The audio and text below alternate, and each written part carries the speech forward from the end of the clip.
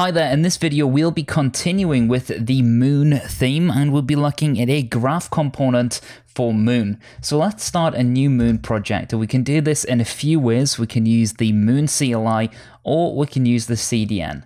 For now, let's simply use the CDN. I'm going to call this Moon bars. And inside of this file, I'm going to make an index.html and an app.js. Then I'll open this up inside of Visual Studio Code, and we'll also open this up inside of HTTP server. So as always, we will start off with a new HTML5 project. I will put the title to be Moon.js bars. Then we will add Moon.js to our index.html, and that can be done by adding a new script with the source of unpackage.com/moonjs/dist/moon.js, and this is a development build. So if you want to add a production build, you will have to just simply say unpackage.com/moon.js. So when you're going into production, either pull in from the CDN like that or use Webpack. So we now have Moon.js, we now need the Moon bars. So in order to get Moon bars, make sure that we've already imported Moon.js. And the next thing we can do is pull in another script source at unpackage.com/moon-bars. So that's Moon bars, and this then allows us to use bar charts inside of our app. Underneath all of this, I'll put in our application. And that of course comes at app.js. So inside of app.js, we need to tell Moon that we want to use the Moon bars plugin. And that can be done by moon.use, and we pass in Moon bars. As we've imported that from the CDN, this is a global variable here, so we don't need to worry about importing this at this moment in time. So at this point, we may want to specify a new Moon instance, because we may have a Moon instance and we want to do things with this Moon instance. For example, we could bind things like data and other fills that potentially we want to look at. So we want to make a new Moon, and we can specify this to be a const, perhaps named app. And we'll specify that our Moon instance needs to be on a div with the ID of app.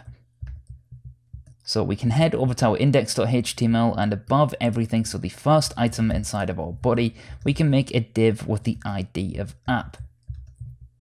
Just to test that everything works, let's give this a template of, with a h1, hello world.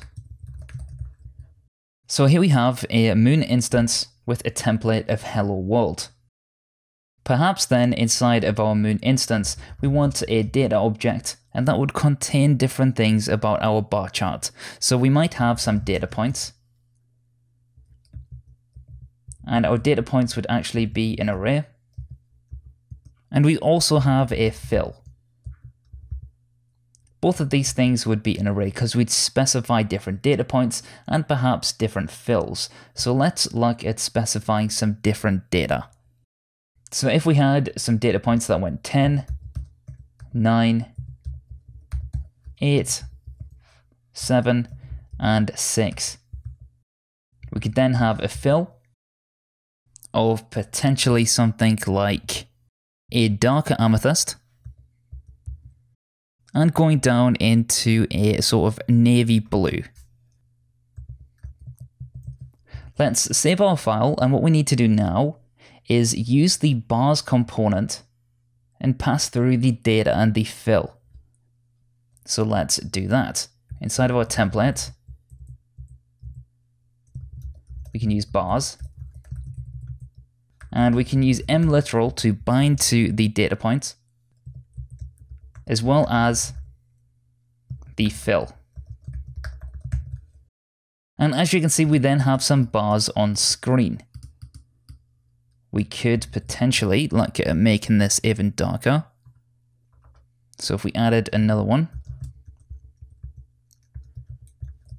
and we refresh the page, you'd see that we now have a darker fill. We can also pass a height, such as 200, and a width, such as 400 to our bars. And if we zoom out, you can see that we can change the height and width of our bars.